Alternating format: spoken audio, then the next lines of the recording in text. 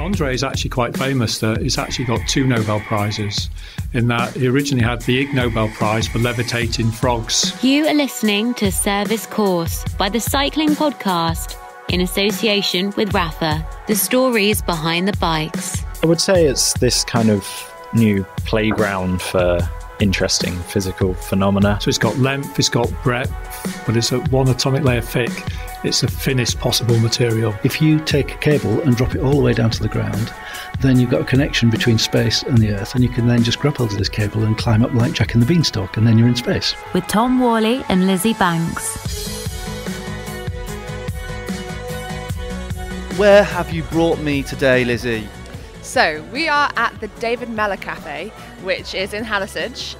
It's a cutlery factory and also the home of the British traffic light. Yeah, so David Mellor, it's not the David Mellor that many of you will remember as an MP and a famous Chelsea fan.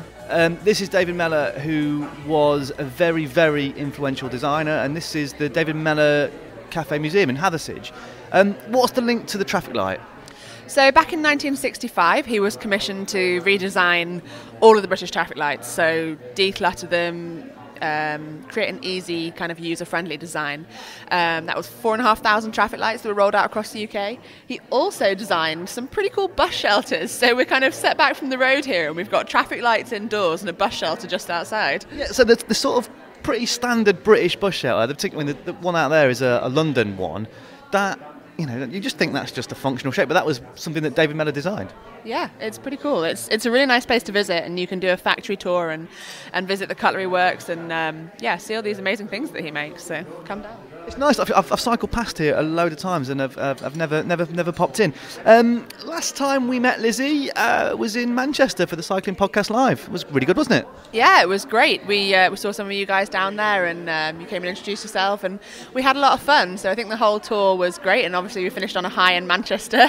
So yeah, that was really good evening. You gave away a couple of jerseys as well to new homes as well, and they've been doing really well, the jerseys. Yeah, absolutely. It was really nice to meet some people, and had a couple of jerseys I wanted to give away to some people that had some stories, and some worthy recipients, I think. So it was really lovely to meet you, and we had some really great feedback from our hill climbing episode as well. So if you haven't listened to that, then go back and listen to it now. Yeah, that has been going down really, really well, that one. Before we go into detail about this week's episode, I wanted to show you this, Lizzie. This is a business card that I picked up during the course of my interviews for this episode. Can you tell me what it says? This is ridiculous. I can't describe it, so I'm just going to read it. I mean, it's business card shaped, it's white, but tell me what it says. But I mean, it's just a bit nuts. It says the International Space Elevator Consortium. So, I mean, I really have absolutely no idea what that is. Well, I promise you, by the end of this episode, I am going to link space elevators to cycling innovation. And that is my promise to you. This episode, though, is about graphene. What do you know about graphene, Lizzie? Well, I know quite a lot, but only because I knew that we were doing this episode on graphene, so I did my research. But I guess before that, I knew that it was in my tyres, so I run Vittoria tyres, and they've been using graphene for quite a while now. And I also knew about the sellotape trick from isolating graphene in the first place, but you'll hear about that later on.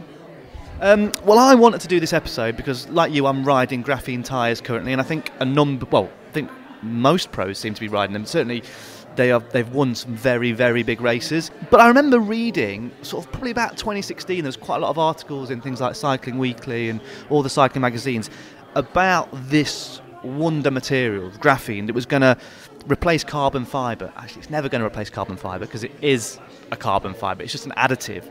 But we heard about all these, this potential new wonder material that's going to change cycling, and we've got it in our tyres, but we've not really seen this predicted revolution yet, and I wanted to find out why. So over the last few weeks, I've been meeting with a lot of very, very smart people. I'm Adrian Nixon. I'm a chemist by background, and I run a publishing company that publishes a journal called the Nixine Journal, which monitors everything graphene and 2D, more of that later, technical and commercial on a monthly basis around the world. I'm Kieran Mullen, and I'm a PhD student at the University of Manchester, and I'm studying the physics of 2D materials. James Baker, I'm the CEO of Graphene at Manchester. It's an organisation responsible for taking the wonder discovery graphene from the lab into the marketplace. I went to meet them at the Graphene Engineering Innovation Centre, affectionately known as the Geek. The purpose of the building is to take this discovery graphene from the science, working with industry, into products and applications. Its purpose really is to make things at scale. So not mass scale, but by the kilogram or by the metre squared. So it's got the ability to make the graphene material by the gram, by the kilo. But we don't really want to make that material, we want to buy it from the supply chain. What we really want to do is to take that material and mix it into composites, into batteries, into sensors or inks, or into membranes. What's the purpose of that? We're trying to create these new product families where graphene makes a real difference to that product. Lizzy, I think you would have loved it in the Geek. Your husband would definitely have loved it in the Geek. He would have loved it. We were listening to all the clips from all the incredible physicists there, and he was like, Lizzy, do you realise how amazing it is that if we could have this superconductivity and blah, blah, blah? I was like, well, no, Gabs, I didn't really realise, but I know now. So, yeah, I'm a lot more clued up on graphene than I was, and I think, it's an amazing building and this incredible facility within Manchester. I mean, I'm just surprised they let me in, to be honest. It's like, they let me touch like £1 million machines and stuff like that. So James, Adrian and Kieran told me how graphene can be used in a general fashion. It can make carbon fibre composites humongously stronger. It can make batteries longer lasting and faster charging. It could make desalination membranes to take drinking water from salt water. It can make your clothing into wearable technology. It can make things electrically conductive. It can form new skin treatments or bandages. It's incredibly heat resistant. It could sit on the surface of the sun and be quite happy. There are lots of searches for high temperature superconductivity, which would have a huge impact if we could create, if it would work at room temperature, just in everyday life. That would be amazing. You could have power transmission that's lossless without huge networks of cooling or whatnot. And how it could be used by the cycling industry. So by adding graphene to a resin to make a carbon fibre, you could potentially get the same equivalent strength for less material. So that translates into potential lower cost, but also lighter weight. So weight is often a driver of performance. So if you can add graphene into your carbon fibre frame to reduce weight, you potentially improve the performance without losing any safety or integrity of the structure. Alternatively, maybe you add graphene into the frame to make it stronger, so that it's actually tougher and less likely to fracture or to damage. The fastest clothing in the world tour, the home of cycling with character. Ride and watch with Ratha in 2019 as they partner EF Education First and Canyon SRAM. So later on, we'll hear from Stuart Abbott at Dassi Bikes. They've been an early adopter of graphene and they use it in their frames. Stuart speaks a lot about connectivity and creating a bike that can transmit an incredible amount of data. Kieran also spoke to me about this. Graphene could be used in some strain sensing application. I believe in the aerospace industry, there's already research into analysing the graphene content of a carbon fibre composite to see how much strain has been put on that carbon fibre. I don't know, maybe we could get sort of just real-time feedback from some electrical device on your bike that would tell you strain and stress on the bike frame at some point in the future. Just turn on an app and determine how stressed your bike is. Anything stand out for you there, Lizzy? That's really interesting. I mean, obviously we have strain gauges on bikes at the moment, but in the form of power meters. So we have them really in the cranks, perhaps in the pedals, even in the rear hub.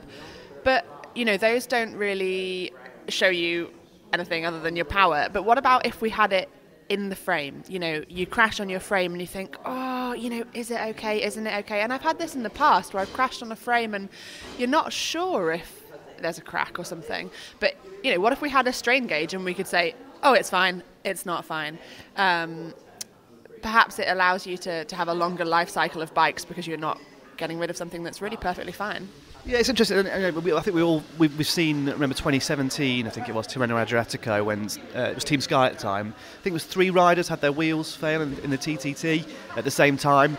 Now, obviously, there was a reason for that, a bad batch of wheels. But imagine a strain gauge. Because you were at the mercy. You're riding as a pro. You're hurtling down mountains at incredible speeds. You have got no idea really what's going on with your bike. You just have to go on trust, right? Yeah, absolutely. And crashes do happen a lot in professional cycling. Bikes are travelling around all the time. They're getting thrown from pillar to post and we don't change them. So if we were able to predict these things and then prevent crashes, like for instance the one in Tirreno Adriatico, that could be huge for riders. So all this is pretty hypothetical at the moment, but potentially there's a lot to get excited about. This is something that I think would fundamentally change cycling. So one of the challenges you have on roads today is they need to be very tough. But because of the UK temperature going from quite hot through to very cold, they've got to be able to expand and contract. And if you make a road very tough and brittle, when the temperature changes, it creates cracks, which then if it freezes, you get water in there and you end up with potholes. And we all know what happens in the winter. The UK is full of roads with potholes. The wonderful thing about graphene is we believe we can add that to bitumen. We can make actually the surface tougher, but we can also make it expandable and contracting so that when the temperature changes, it doesn't create the cracks, doesn't create the potholes. So the potential for graphene into roads is to get longer lasting, tougher roads. We can maybe also get them even grippier, maybe reduce rolling resistance to reduce fuel. And if I really get excited in the future, we could also build in sensors or charging stations so we can have smart roads that would also be able to charge your vehicle in the future. Lizzy, a world without potholes. Oh, can you imagine how good that would be? It's funny because when I ride around on my home roads, I know exactly where every pothole is. And yesterday I was riding from Malvern in Worcestershire up to Sheffield, so it was a long way. A lot of it I didn't know. Malvern to Sheffield, that is a blooming long way. Yeah, it was 190k. Not something I do very often, but it was really fun. But actually something that really annoyed me was not knowing where the potholes were. And there are so many potholes because it's winter at the moment. There's been a lot of floods. If we could prevent that, that would be incredible. And you said something to me very interesting before we started recording. A friend of yours who works for the NHS in the ICU. Yeah, so my friend works in ICU. She's a nurse in ICU at the Northern General in Sheffield. And, a couple of winters ago, we were talking about cycling. And she said, the number of cyclists I have seen come through my doors this winter, because they've been out on the roads, they've hit a pothole in the dark, and they've gone over the handlebars and had a head injury. And so preventing potholes isn't just about kind of reducing annoyance for cyclists and cars. It's about saving money in the economy for road maintenance, for healthcare, for rehab, in people's personal injury as well. It's a huge range of things that it affects, rather than just, for goodness sake, there's another pothole. Make it happen now, please. Right, we should probably rewind a little bit here. So I want to go back to how graphene was first isolated. And to do that, we have to go here. Great ships of commerce converge on England. To Manchester. Bringing to this country, to Lancashire, the raw material of a great industry, cotton. This is the place. In the northwest of England, it's ace, it's the best, and the songs that we sing from the stands from our band set the whole planet shaking. Compromise? Yeah. You haven't got a clue. I don't know what it means. What does it mean then? It means like... It doesn't mean... It means backing up. That's reverse. Our inventions are legends. There's naught we can't make. Everything with cotton, everything. Every town had mills, mills and mills. And so we make brilliant music, we make brilliant bands, we make goals that make souls leap from seats in the stands.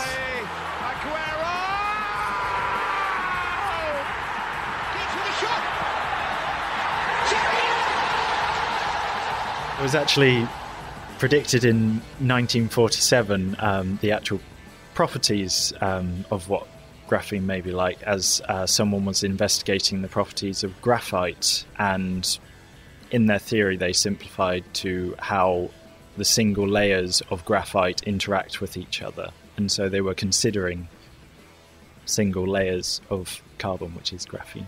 Okay, so 1947 is when graphene is discovered, but now let's fast forward to 2004. Good evening. The BBC has been thrown into turmoil by the damning verdict of Lord Hutton on its editorial standards, its management and its board of governors. The Hutton report into the death of the weapons expert Dr. David Kelly cleared Mr. Blair and the government of any blame. So graphene was actually discovered by curiosity. The two scientists in the lab 2004, driven by curiosity in Manchester, even today they have what's called Friday afternoon experiments, Fun Fridays.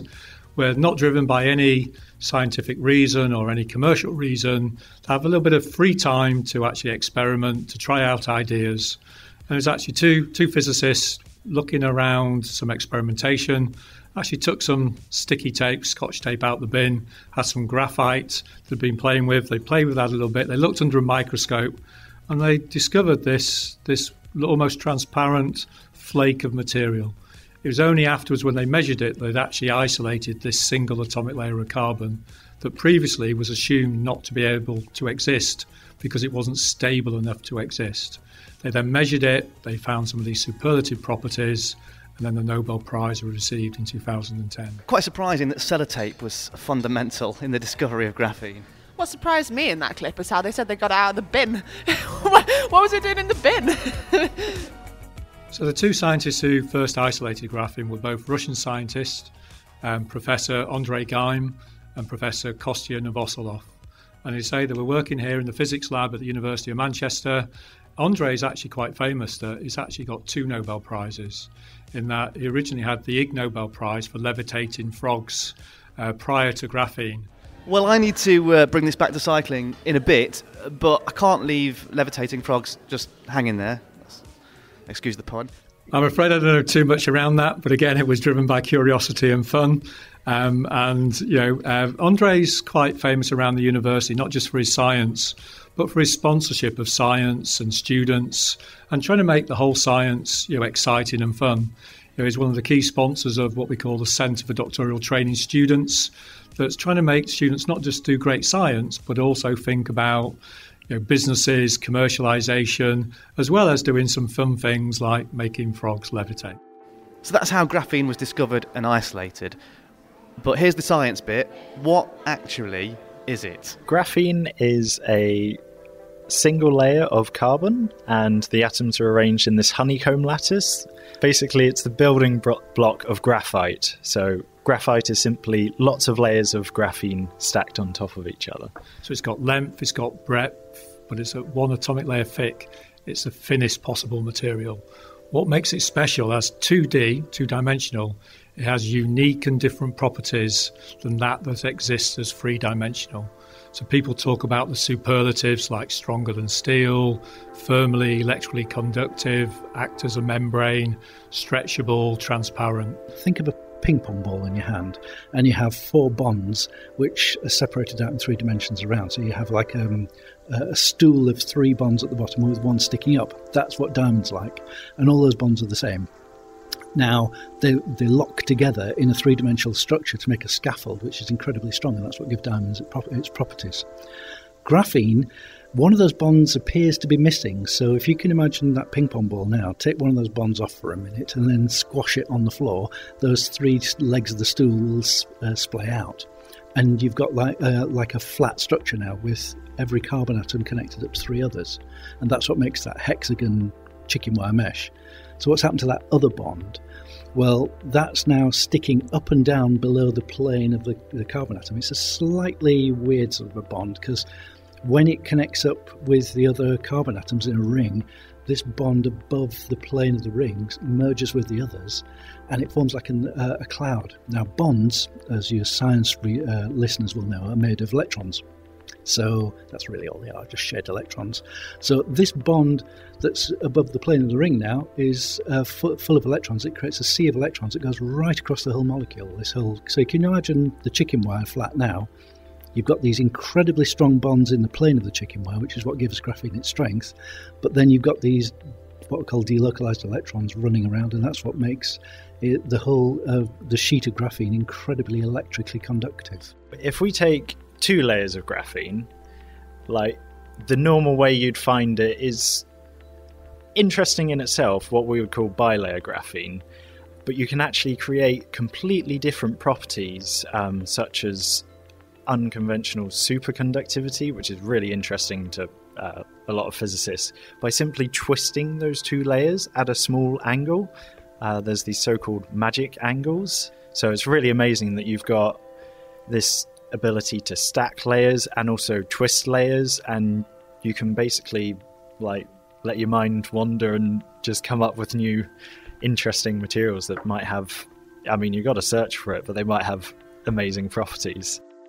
I would say it's this kind of new playground for interesting physical phenomena. Lizzy, I've got to be honest now, this is going way over my head. Are you still with it? I'm not surprised, Tom. I'm just about hanging on, but bear with us. We're coming back to cycling shortly. So are we all going to be riding graphene bikes in the future? I think it's a possibility. We'll see where companies like Dassi go with it. I guess it's just a commercial. Does it make it lighter and stiffer enough for the price it costs to put in? And yeah, with the boom in kind of graphene industries, I expect the price will decrease. So hopefully. As a general statement first, graphene's still relatively young as a new material, so we haven't got all the answers for all the sectors. However, following history, sporting sectors often lead new materials and new innovations. And you've seen that a little bit in cycling. So some of the early adopters of graphene have been in the tyres, have been in some of the bikes on lightweighting. So you're already seeing a number of the bike companies starting to engage. Some of them are leading, others have been waiting and watching. I think what you're now seeing from the successful ones, people are now looking at that and thinking, gosh, maybe we should do something. So you're starting to see an increase in pace of companies wanting to engage, not just in the bikes, but in the tyres and in the clothing, for example, that the cyclists may wear, or even in the protective helmets and devices that people have who ride the bikes. Chute à l'arrière du peloton, cycling podcast team car at the back of the pack, please. That's the voice of Seb PK interrupting Lizzy and Tom to remind me to tell you that this month's episode of Service Course is supported by you, the friends of the Cycling Podcast. We've just launched our 2020 Friends programme, and episode 1, The Stage That Didn't End, which is all about stage 19 of the Tour de France, is now out. Episode 2, a mashup of our recent live shows, is imminent. For just £15, you can get access to all our Friends episodes. We will deliver at least 15 exclusive shows over the next 12 months. And we have a new operating system, which means it's never been easier to sign up and get the latest episodes through your favourite app. For £50, you can become a good friend and we'll send you a signed copy of our book, The Grand Tour Diaries, as a thank you. And for £100, you can become a best friend. We'll send you a signed copy of the book, and you'll also have the chance to submit ideas and guest edit an episode. You can also give somebody the gift of a Friend of the Podcast subscription. See thecyclingpodcast.com for details. The Friends of the Cycling Podcast are our biggest supporters. They help us keep the regular episodes free, to cover the Grand Tours with daily coverage, and to produce our monthly shows, the Cycling Podcast Femina, Service Course, and Explore, which will return in 2020. So if you enjoy the Cycling Podcast, please do sign up at thecyclingpodcast.com/subscribe. Well, you heard Kieran mention Dassi just then. They've been one of the early adopters of the material in terms of cycling. And I spoke to Stuart Abbott, the founder of the company. Stuart began his career working in aviation for Rolls-Royce and then ended up in some more IT-based roles before kind of accidentally starting a bike brand. I used to swim at a UK level, and I decided when I sort of got into my 40s that I was considerably unfit. I got myself a personal trainer and I started training what was initially a couple times a week. Then it turned out to be 4 or 5 times a week. And on one session, I went to the guy said, right, I've signed you up for a race. And I thought, oh, right, yes, we're probably going to be doing a 5K run around Hartley Whitney or something like that. But no, he'd signed me up to the Abu Dhabi Half Ironman. And that's where Dassi actually started. Because at that point, rather than being, I don't know really, best to describe it as an ordinary individual, I thought, well, I'm looking around at buying a bike. I think I could probably do a better job of this. It's not that complicated. And so I bought 6 frames from around the world. I cut them up on the kitchen table at home to work out how they'd been built and how many layers of composite were in them and where the typically there was more composite and less composite, and maybe how they'd gone about designing it. And I got to a point where I'd understood enough. I drew a sketch and I sent it out to some of the people that I'd got the frames from and a couple of others and said, can you make it? One of them came back and said, yes, we'll make it if we can have access to the moulds as well. And I said, yes. And 6 weeks later, I got a bike frame back. I then built up a bike and raced that in the Abu Dhabi Half Ironman. At that point, I didn't have a company, didn't have a brand. I just had a bike with a name down the side. And the name happened to come from 4 friends that had thought, yeah, this seems like a good idea. And away we went. 6 weeks later, a gentleman by the name of Mark Buckingham, who's the domestique for the Brownlee brothers, as was, contacts me from Yokohama, where he was doing the ITU event with the Brownlee brothers, and said, do you sponsor athletes? And he'd done that off the back of me opening a Twitter account with a Dassi handle that just said British-made bikes, nothing more. So he was the first tweet to an unknown brand. And I said, I don't know. So I met him at Leicester Forest Services a week later and handed over the only bike I had in the world. He disappeared off to Loughborough University with his coaches and anything else. And a fortnight later, he rings me back up and says, can I keep it? It's brilliant. I went, but it's the only one I've got. He said, well, no, I think it's great. And 3 weeks after that, he won the ITU Polymass race in Spain and was all over the back of the Times magazine. It was like, oh, right, okay, well, maybe better do something. And Dassi was basically born out of that story. The actual brand name Dassi comes from Dave, Adam, Stewart Innovation, because they were the 4 founders, and we thought it sounded a bit Germanic if we just called it Das, so we stuck an I on the end. And little did we know that the innovation piece was probably going to play quite a big part in our story. When we started, I have to hand on heart say, we didn't truly understand, apart from the headline news, it will reduce weight, what else graphene was truly going to do for us. And it's turned out, through collaboration with a couple of key customers, that it has the potential and to deliver quite a lot, but it's also already delivered quite a lot to us. So it reduced the overall weight of the bikes by 20%. But then on top of that, we discovered through one of our customers, and by accident, it has to be said, that it has huge vibration dampening properties when built into a bike frame. And we found that vibration was reduced by 65% between a standard carbon frame and one that had graphene in it. The third is actually being able to spray a bike with graphene because it's hydrophobic. So not a great deal sticks to it. So if you could imagine taking a house brick and sticking it in a wind tunnel and spraying that house brick with graphene, it would instantly be more aerodynamic. And then the final piece is its conductivity. Because graphene is such a conductor, it raises the question for me as to how I can connect what is a humble product, such as a bicycle, through to the cloud, artificial intelligence, and big data. And you can do that because you can use the composite as a conductor to transmit data. And that is something that Dassi has just very recently applied for patents in and a UK grant for. So we're very much on the page of creating the world's first intelligent bike without actually putting cables in it.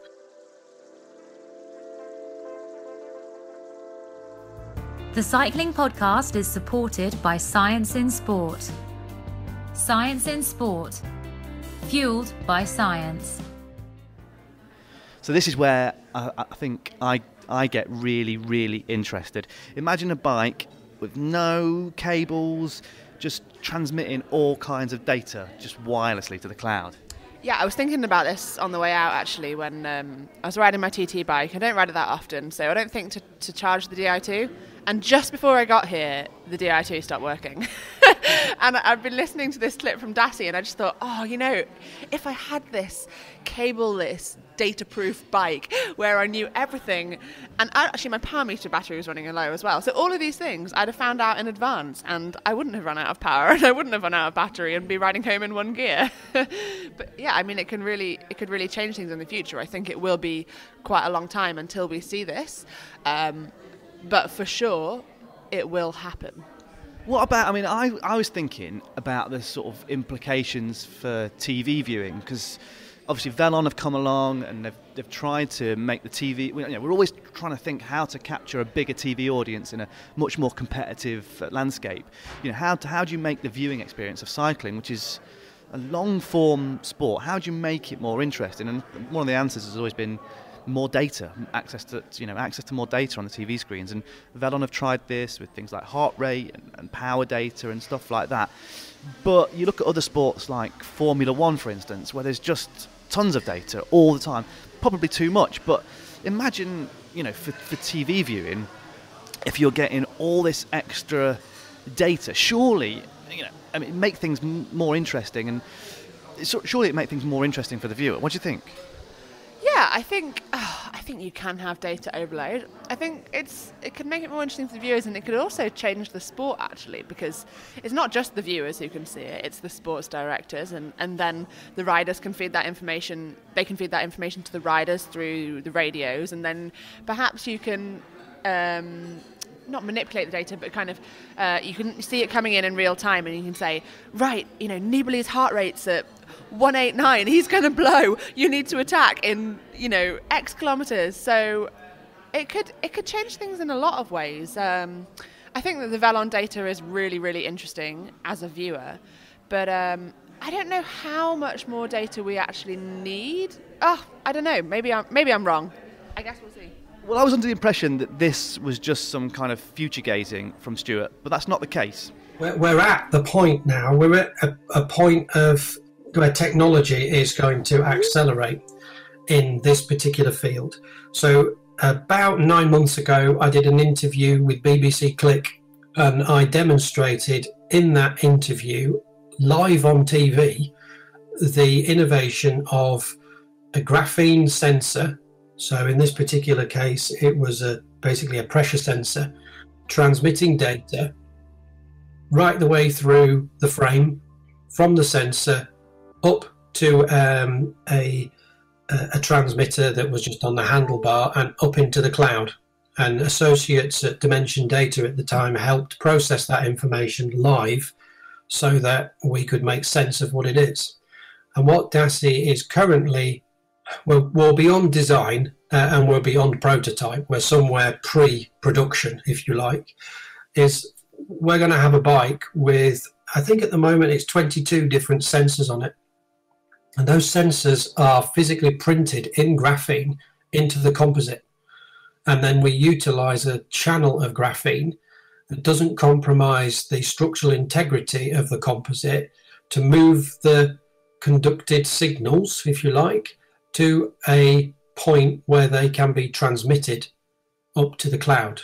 So we have things like pressure, temperature, humidity, twist, pitch, yaw, acceleration, deceleration. The most complicated one is drag coefficient, which is quite important because if you're cycling along and you're in a race and you want to know how efficiently you're moving, really, you've only got a measure of drag that would actually derive that. So by moving dynamically your position on the bike in line with when it says, yes, you're in the most optimum position that you can be right now based purely on drag, then you've got a mechanism of moving that bike wherever you are in the most efficient manner. Well, this goes back to what you were just saying there, Lizzy, about not just the data for the TV audience, for sports directors, for the riders themselves. Imagine getting real-time data about your drag and being able to optimise your body position to reduce it. I mean, you're someone who loves a TT. I mean, surely that floats your boat. I think that's incredible, and I think that is really where you see this kind of smart bike, or you could potentially see this smart bike technology being used in day-to-day athletes and the way that they ride. So, CDA is something that the athletes spend hours and hours and hours, hundreds of hours trying to optimize. They spend so much money and time in the wind tunnel. They spend time doing track testing, and you get this absolute optimized CDA. But then when you're in a race, you have absolutely no way of knowing whether you are hitting that CDA. When you say CDA, what does that stand for? So your coefficient of drag. Right. So basically how aero you are, how fast you are cutting through the wind. And so if you can get the most optimized CDA, then you're going to be faster for that given speed and given power over a certain distance. If that's something that you can see on your Garmin, you can go, oh yeah, my CDA is a bit high, I need to really tuck my head in, or I need to shrug my shoulders up, or whatever, then that can really optimize time trialing in the moment, and we'll see times fall in time trials and speeds go up. Imagine if you had that as well and another team didn't. The advantage would be incredible, right? Yeah, I think that's the kind of thing that you see in Team Ineos first, and then trickles down to those with less money and women's cycling then eventually. Okay, here's another vision of the future. And then if you could move forward even more, if you've got enough data and you can make it dynamic such that the information is processed in the cloud and passed straight back down to the athlete, you can begin to go, in 2 miles, you are going to run out of energy. Therefore, eat something now, or drink now, or you are 4 minutes behind the pace. If you wish to get back on the pace, you need to increase your wattage output by 2 watts, and you've got the capacity to do that because at the moment we think you're fueled. Nothing like that exists today, but there is a parallel to F1, if you like, in the way that they measure everything and they send it back to the driver. And between the driver and all the measurements, they make intelligent decisions about what to do, change tyres, increase speed, oh no, back off, we're going to run out of fuel, humidity's going up, better change the wind positions. All of those kind of things can be done dynamically, but it's never been done on a bike. So what do you make of that? A lot of that is very much future gazing, but the kind of biofeedback that you could potentially get as well, with all the potential wearable tech and the smart bike. I feel like the real-time CDA is potentially a much, much bigger thing than potentially kind of real-time biofeedback. Personally, I know my body so well, and I've spent so many hours on the bike that I know when I need to eat. And perhaps it's only when you're doing something really out of your comfort zone, like my big ride yesterday, where I was 7 hours in, and it's not really, the kind of thing I do. So then I'm like, oh God, I'm about to bonk here. But I know when I need to eat, and I kind of have a pretty good schedule. So yeah, maybe that's something that could be important in the future, but I don't really see it being kind of world-changing like something like a real-time CDA could be. There is a danger with all that stuff of making the sport so cold and calculated that you actually take, you look at a rider that captures the, people's attention, like Alaphilippe, for instance, with that, that panache. The more everything becomes understood and controlled, again, potentially the less interesting the sport is. Yeah, I think you have to remember that there's always going to be a feel for these things. You can't calculate everything in sport. There are so many variables, and you have to have a feel for when to attack. And the rule book might say, or this kind of bio-predictable rule book might say, okay, you need to have a gel at 12:23 and 13 seconds. But what if you want to attack at 12:23 and 10 seconds? So you need to kind of take these variables into account, and it's always going to be more than just kind of do X and then do Y. But I think there's definitely a place for it, perhaps in more controlled environments like triathlon and Ironman, where you're going to be on the bike for X hours, you've got to ride 100 miles and you're riding at a steady, constant rate. There could be a role for these things in the future, and again, I think it is something that we will see brought in, but it will take a long time. I want to go back to the data, and obviously we mentioned it earlier on, but obviously more data available to the rider means more data potentially available to the TV audience. I asked Stuart about current attempts to provide data to viewers and what might be possible further down the line. At the moment, the Velon stuff, if you like, as an example, and Dimension Data have done something similar, is a bolt-on. So it's basically a device in a box that is somewhere put either on the cyclist or on the bike or whatever, but it's limited. It's kind of like a GPRS signal. So where am I on the planet? Am I at altitude? Am I at sea level? What's the temperature? You know, all of those kind of things, all of which are quite important. And then you get a few standard, if you like, measurements that are coming from the athlete, like his heart rate and his wattage. And all of those things, well, those small things, are meant to make the sport a little bit more interactive for the viewing public, because they can go, oh, wow, look at that. He's pushing 5,000 watts and his heart's about to come out of his chest. Wow, that's exciting. I wonder what Chris Froome's doing. That's lovely. But it's only a tiny amount of measurements. You don't actually know, based on the power, how much the frame is deforming. You don't know how much temperature is having an impact on that athlete. All of those other things that are happening would be of interest. That's, for me, not just from a racing perspective, but from a training perspective, is where I'm trying to get to. If I can produce the world's first intelligent bike that will enable you to train better without compromising the structural integrity of that bike and without adding huge amounts of weight, then that is a game changer. That's something very innovative that nobody's been able to get at. So we spoke about the team time trial at the 2017 Tirreno Adriatico, when Team Sky had that big crash after 3 riders had their wheels fail at the same time. We spoke about this earlier, but I asked Stuart about the possibility of integrated sensors telling you how close a component is to failing. So you could put strain gauges, accelerometers, etc. into the handlebars.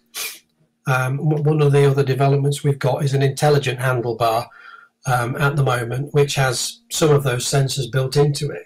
Now, originally, it was for the benefit of the rider to try and improve their performance. But in the example you've just given, it would be beneficial to the engineers to understand in the real world, what does a professional cyclist actually put through his handlebars, as an example, in terms of pressure? What forces are being deployed? Because you could actually be, as an engineer, over-designing the composite, if it's a composite cockpit, and you wouldn't know. So, and you're not going to know sometimes by doing tests that try to replicate the real world, because as we've just discussed, the real world is very different. You're either at altitude or you're at sea level.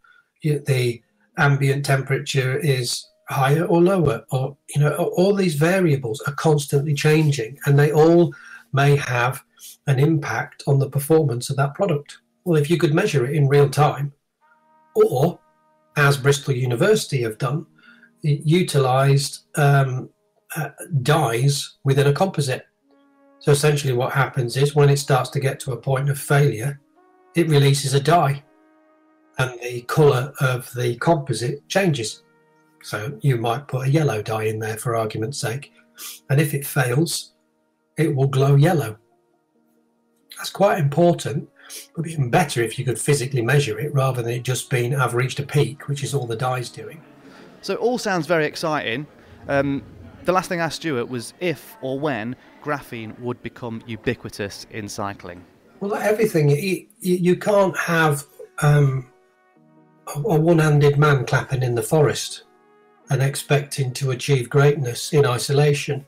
And essentially, as much as graphene and the way we're thinking about it and the way we're utilising it is unique, everybody in the cycling world would have to be a little bit more research and innovation oriented towards the benefits of graphene. So at the moment they aren't, and that's probably because they believe that they're getting their benefits out of traditional composite. So yes, we've seen the rise in graphene tyres, which is wonderful, but there isn't a single graphene bike in the Tour yet. there isn't anything near that level of technology.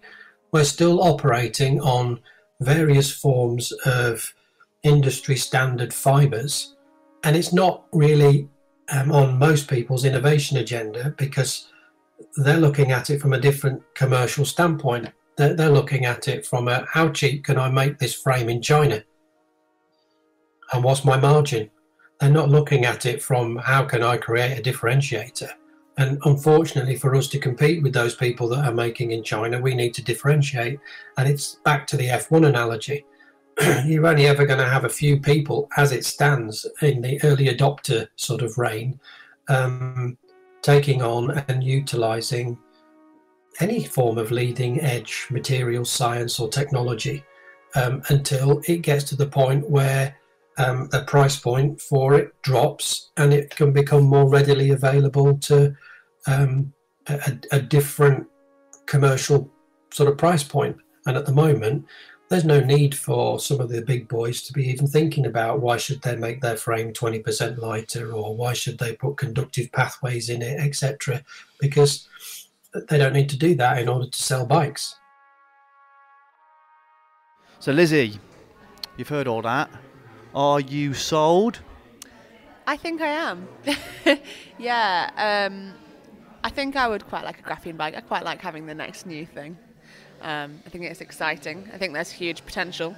You know, he was talking about it's hydrophobic as well, and it kind of stops dirt picking up. Can you imagine if you had a dirt-proof bike? Like, basically like a self-cleaning oven, but a self-cleaning bike. Can you imagine that? What aspects of like a potential graphene cycling future interest you the most then, other than the self-cleaning bike? For me, the weight, I think, is really interesting. Perhaps you can reduce weight and increase stiffness in the wheels, because, you know, rotating weight is something that, or a higher rotating weight means that your acceleration is reduced. So if you can reduce that rotating weight and increase that stiffness. Also, what he said was really interesting about how it dampens the vibrations as well. So I really like my bike to be really, really stiff, and I like to kind of feel the road.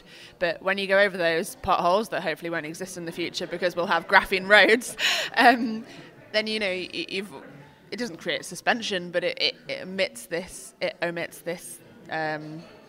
road vibration, and maybe we can reduce saddle sores. Who knows what the possibilities can be? They're endless. I think graphene's great. I think, why not? We always need to be looking to the future. We always need to be pushing the boundaries, and I do think this is the next big thing, and it's coming, but it's going to take time. Okay, well, I did start this episode by showing you Adrian's business card. Can you remind me what that says? The International Space Elevator Consortium. So I couldn't leave you hanging. I know it's not about cycling, but when someone talks about building a space elevator, you really do need to listen. So here's Adrian Nixon again. There are two ways of getting into space. At the moment, rockets. So you talk to Elon Musk and he'll sit you on top of one of his rockets, and then it gets hot and dangerous and noisy, and eventually you're in space. And that creates a lot of pollution as well. There is another way, though, because this has been around for about 100 years. First of all, you need rockets to get stuff up into space. But if you create a geostationary satellite, from that satellite, if you take a cable and drop it all the way down to the ground, then you've got a connection between space and the Earth, and you can then just grab hold of this cable and climb up like Jack and the Beanstalk, and then you're in space. Yeah? Attach an elevator to it, and it'll crawl up, and you've got a lift to the stars. That's roughly what a space elevator is. Now, it sounds like science fiction, and until recently, you could argue, yes, it has been. But NASA, at the turn of the century, back in 2000, wanted to sort of nail this once and for all, because they'd heard a lot about it and it'd been niggling away in the background for a number of years. They gave one of their rocket scientists, a guy called Bradley Edwards, a couple of $1 million, and said, go away, do a feasibility study. Is this real or is it science fiction? He came back a couple of years later and said, well, do you know what? It's actually quite doable. He said, we've broken it down into all the bits, so all the stuff that requires putting a satellite in orbit, that's doable with today's technology. We can have a space station up there. We've got one. There's 500,000 kilograms of stuff in space already at the ISS, International Space Station. So that's all doable. The base station where you connect everything, that's all doable with today's technology. And oil and gas industry have got all that sorted. The main thing is the cable which connects the thing in space to the ground. That was a stumbling point. It needs to be made of a material that is incredibly strong yet incredibly light. And at the time, very few materials fit that bill. The problem is, you imagine you're standing at the top of an infinitely high cliff and you've got this big cable in your hand. Doesn't matter how strong it is. As you pay it out, the stuff that dangles over the edge has weight, and eventually it pulls on itself, and the amount of weight makes it snap under its own load. And that's the materials problem. Now, it turns out that graphene is, the material that needs to have a certain amount of strength. The strength is measured in something called gigapascals. And steel is probably, I'm just trying to remember, about 500 megapascals before it breaks, and this is tensile strength. Graphene has 130 gigapascals before it will break, and a space elevator needs something that's about 60 gigapascals strong. So this is way capable enough of doing it. The only problem is, you need to make graphene in long, continuous lengths. So all the stuff that James and I and you've been talking about today, all that wonderful stuff you've heard about, is all to do with graphene powders. This is graphene that's mashed up into little bits. That's where the commercial activity is at the minute. And there's another side of graphene, which is to make it continuously in large-scale sheets on scales of rug and carpets and things. That can't be done at the moment, but a few years ago, I put together a process for doing just that, and over the last few years, I've been working on that, and that's got me to the attention of a number of people. It's part of the reason I'm working here. To cut a long story short, there's an organisation called the International Space Elevator Consortium based in California. It's a lot of rocket scientists and people who sort of hold the faith for creating the space elevator. And at the beginning of this year, they invited me to join their board. So I'm now part of the International Space Elevator Consortium, and I'm specialising in the materials for the tether. So there you go, Lizzy. A material that could possibly link bike frames to a lift to the stars. My head is spinning, so I'm going to say goodbye. Thank you very much. We're back next month, and you've been working on next month's episode. What can you tell us about it? Well, we are looking at the new Hope Lotus bike frame, the track bike frame. Indoor cycling, Daniel. Yeah, indoor cycling. But it's really interesting, and actually this to talk about graphene really got me thinking about that, and it's a radical new design, and they had some problems with it actually, trying to kind of get the design the way they wanted it, but with the strength and with the traditional materials like carbon fibre. So perhaps they should look to using graphene in the future. And we'll be looking at it and kind of seeing, is it as good as it looks, and comparing it to the other things out there. With the run up to the Olympics, people are going to be talking about that bike, and it's great actually as well. That bike has such a history going back to riders like the original one with Chris Boardman and that. So that's very interesting. So that's next month. Until then, thank you very much, Lizzy. Thanks, Tom. Thank you.